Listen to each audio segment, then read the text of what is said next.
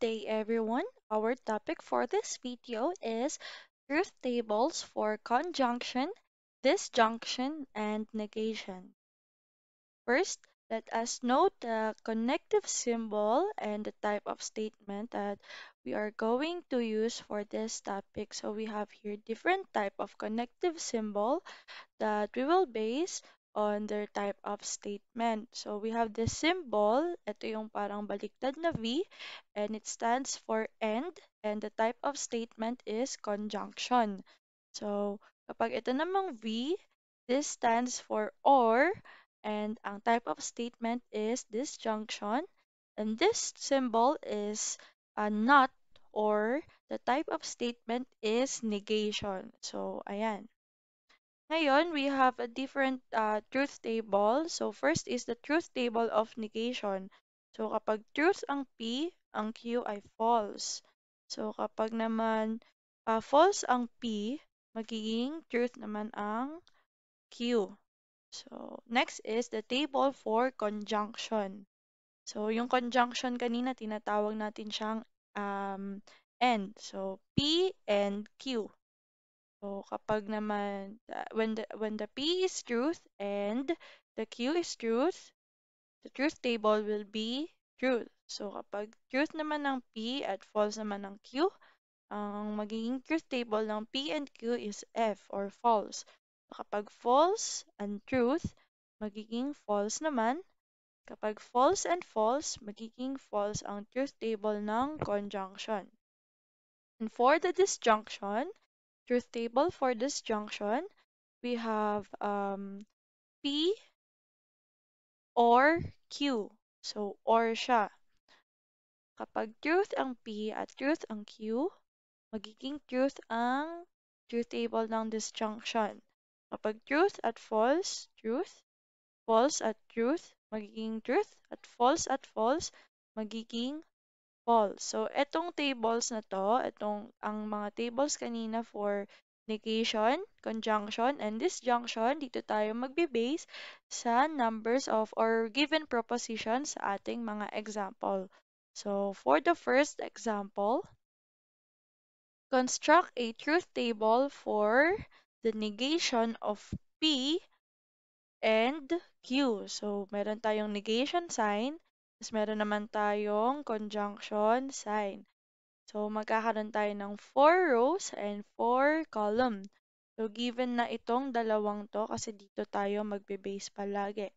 So, since meron tayong proposition na P and Q, gagamitin natin yung table kanina. Doon tayo magbe-base sa table ng conjunction. So, ito yun.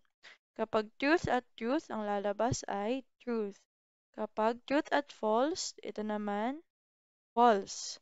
Kapag false at truth, dito, ang sagot ay false. Kapag false naman at false, at dito din, ang sagot ay false. So, nakuha na natin ang truth table or truth value ng P, P and Q. So, ang sunod naman natin kukuhain is yung negation. So, ang negation natin is negative. So, babalik na rin lang natin siya or yung opposite. So, ang negation ng truth ay false. Ang negation ng false ay truth. So, ayan lang siya. I hope nagigets nyo. And let's move forward to our second example. So, example number 2, construct a truth table for the negation of P. Kasi itong symbol na to ay disjunction, so or Q. So, we will have the same table again. And sa magbe-base naman tayo sa table ng disjunction or ng or. So, ito yan. Ito yung kaninang table natin. Kapag truth at truth, magiging truth ang value. Kapag true at false naman, so ito yon, truth ang sagot. Kapag false and truth, ito naman ay truth. Kapag pares, false, ito naman ay false. So next naman ay kukuhain natin ang negation. So truth, negation ng truth ay false. Ayan, at ang negation ng false ay truth. I hope nagigets nyo. So for the third one, we have construct a truth table for the negation of P. So this is a conjunction, so magiging P and negation of Q. So una muna natin kukuhain is ang value netong negation of Q. So dito tayo titingin sa pangalawang table. First is, ano ang negation ng truth? False. Negation ng false, truth. So, ayan. Susunod na siya. Ngayon, nakuha na natin ang value netong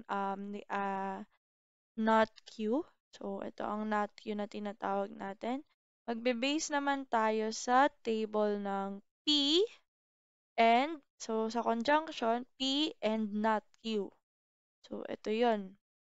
Ngayon, dito tayo magbe-base sa first column and sa second column dahil ayon ang given dito sa susunod na table. So, T and F, ang sagot ay F. Sunod naman T and T or truth and truth, ang sagot ay truth. Kapag false and false, ito yon, ang sagot ay false. At kapag false naman ang P at truth ang Q, ito yon, yung nasa third row. So, false ang sagot. Ngayon, nakuha na natin ang sagot sa P and not Q. Ang sunod naman natin kukuhain is ang negation. So, dadagdagan lang natin siya ng not dito. So, ang magiging, ano natin, ang magiging basis natin is itong table na ito. Maglalagay, parang katulad lang din kanina. So, ano ba ang negation ng F? Ayan, ay truth, false, truth, at truth. I hope nakakasunod kayo since we're going to move forward to the application. So, for our first question is construct a truth table for Q and negation of P or Q. So, meron tayong 1, 2, 3, meron tayong tatlong proposition. So, magkakaroon ng tatlong given. Ano muna ang una natin kukuhain? Ang una muna natin kukuhain ay ang nandito sa parenthesis. Parang PEMDAS lang din yan. So, madali lang ang kailangan. Hinahanap lang dyan ay disjunction. So, we have here truth and truth. Ayan. Truth ang sagot. Truth or false. To. Truth, truth or false or truth. Magkakaroon tayo ng ito yun, truth, tas false and false, magkakaroon tayo ng false. Ngayon, lalagyan lang natin siya ng negation dahil may sign ng negative. Ang magiging sagot ay ito. Parang baliktad lang ng negation. So, ay, kabaliktaran lang ng disjunction ay conjunction. So, dito tayo magbe-base sa table na to. And dito naman tayo titingin. So, parang opposite lang din. Ayan. Ngayon, meron naman tayong given na ito, pwede na natin itong makuha. Saan tayo titingin? Dito tayo titingin. So, Q and ito. So, ang sagot ay kapag false, magiging truth, false, rather magiging false, false, false, and false. So, ayan, I hope nakakasunod kayo sa ating topic. And for the last application question, we have here the negation of P or Q or Q. So we have here, we will going to get the value of negation of P first. So dito tayo titingin sa first column. Ano ba ang negation na ito? So kabaliktaran lang. Ayan. So, dito tayo titingin. Tapos, sunod naman, since nakuha na natin ang value ng negation of P, ang sunod naman natin kukuhain is the disjunction or not P or Q. So, dito naman tayo magbe-base and dito. Magbe-base tayo dito sa truth table ng disjunction. So, kapag false and truth, magiging truth. Kapag false and false, magiging false. Truth and truth. Truth and truth and false is truth. So, since nakuha na natin ang value nito, pwede na nating makuha And for the last question for our application is construct a truth table for not not for the negation of not P or Q or Q. So, meron tayong 1, 2, 3, 4 na given sa ating proposition. Magkakaroon din tayo ng 4 columns. So first, we will be needing to get the value of not P. So not P is a negation.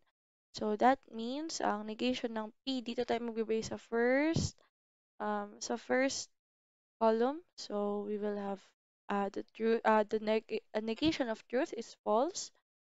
So ayan, given lang yan, madali na lang yan. So ang sunod naman natin kukuhain is ito. So pwede na tayong mag-base sa table ng disjunction. So since nakuha na natin, dito tayo magbe-base sa ating third column and dito sa second column. Reminders, ito dapat ang mauuna, then sunod ito since ayun ang given dito. So F and T, so ayan, magiging truth. F and F magiging false, truth at truth magiging truth, and T and F magiging truth.